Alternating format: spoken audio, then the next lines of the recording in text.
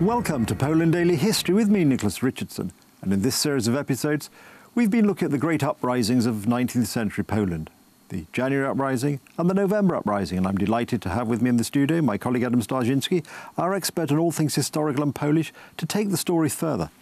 Adam, welcome back. Thank you. Thank you for joining us. And I think by 1864, the early part of 1864, the November Uprising had sort of begun to peter out.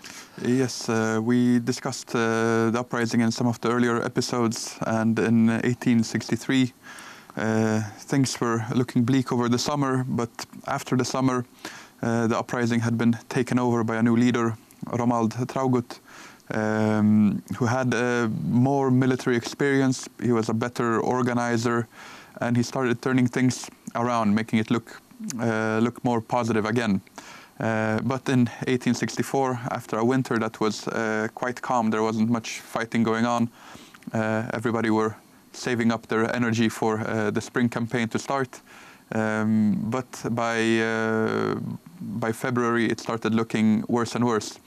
In the Świętokrzyskie area, a mountainous region in southern Poland, a region which traditionally has been somewhat of a stronghold for Polish insurgencies thanks to the mountainous terrain. After the Second World War, Jan Piwnik, also known as Ponury with his nom de guerre, wreaked havoc over there, first against the Germans, and later after the war also against the communists and their Polish marionettes. In this area, General Józef Hauge Bosak had been conducting a very successful campaign, but unfortunately on February 21st he suffered a major defeat, which sent his unit into swift decline, and soon they were gone. They had been one of the main fighting forces that was still keeping the struggle alive, so their departure was certainly bad news for the Poles. Later on, in late February, the Austrians that had earlier supported the uprising declared martial law. They had been disillusioned by the uprising. They had initially thought that it would be more of a social uprising, so to say, against the working conditions, that the peasantry would rise up against the Russians. But now that they started sensing that this was more of a national uprising with nationalist overtones, they started fearing that this could spread to the part of Austria, Galicia, Krakow, areas that were under the control of the Austrian Empire. And they didn't want this revolutionary nationalist fervor to spread there, so they ended all their support for the uprising and started cracking down on the Polish organizations that had been working on the Austrian side of the border, supporting their fellow Poles on the Russian side. So with that help greatly diminished, the insurgents in Russian-controlled Poland couldn't count on the help that they earlier had. Then on March 2nd, the Russians finally enforced the abolition of serfdom for the peasantry.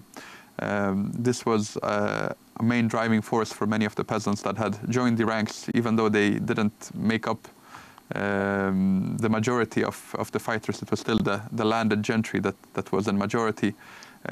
It was a severe blow to the uprising, especially as Romuald Traugutt had put his strategy into transforming the uprising into a larger scale movement, mainly fueled by the peasantry, who he had himself promised and started allotting land to through land reform. But with the Russians now outbidding him, so to say, as they were able to enforce this abolishment of serfdom on a larger scale, that driving force also disappeared. And then finally in April, it really came to an end, at least in any major way, so to say. There was still some resistance that would take place for another year or so, but large-scale fighting ended in April. Traugutt himself was captured on the night between April 10th and April 11th. He had been renting an apartment here in Warsaw on Smolna Street, where he was hiding under a secret identity. He had claimed that he was a merchant that had arrived from Galicia.